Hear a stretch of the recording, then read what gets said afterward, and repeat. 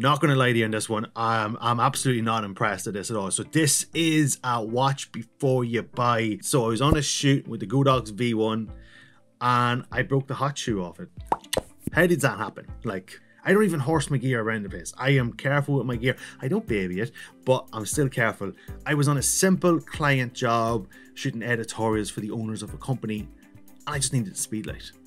And I'm having to hold on to it on the camera as it was coming off. When I put it onto the camera, it felt weird.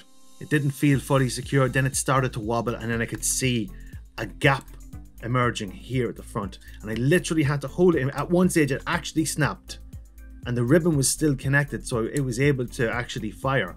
But I had to hold on to it. And you're trying to get the best photos out of these people who are not models.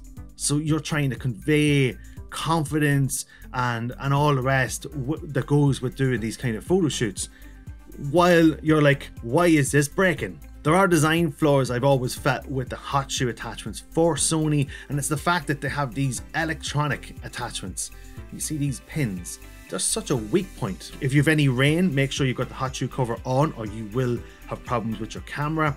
These can bend if you have too much weight. I understand why they do it compared to what the other camera brands do, but this is such a weak point. It's such a weak point.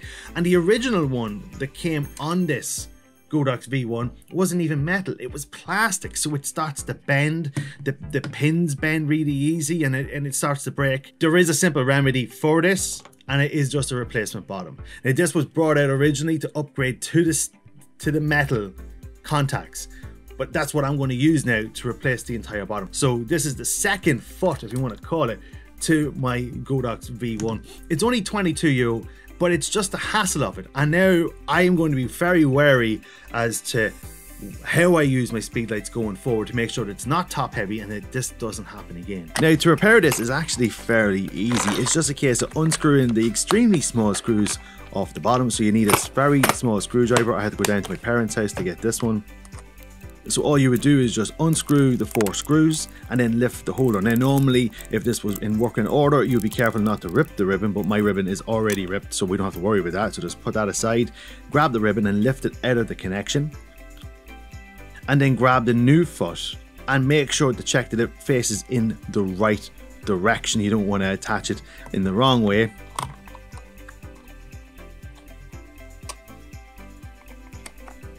And then it's just a case of just screwing the 4 screws back into it.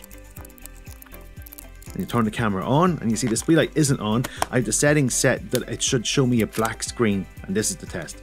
Turn the Speedlight on and there you go. The live exposure has turned off because the camera recognizes a Speedlight is attached to the camera, and now I can see what I'm doing, take a photo, and there we go. And I even set it to TTL to make sure that it is actually fully working. I hope you enjoyed this video, you got something from it, and just you see the honesty that's within my channel to help you out in furthering knowledge within photography, whether that is just, you know, promoting new products or showing the flaws in products, you know what I mean? I want to keep it as honest as I can on this channel. And with that being said, if you did like it and you did enjoy it, consider liking and subscribing to my channel, ring the bell to get notified every time I post a new video, and find me on all the social medias under Mark Duffy Photography. And until the next time, later gators.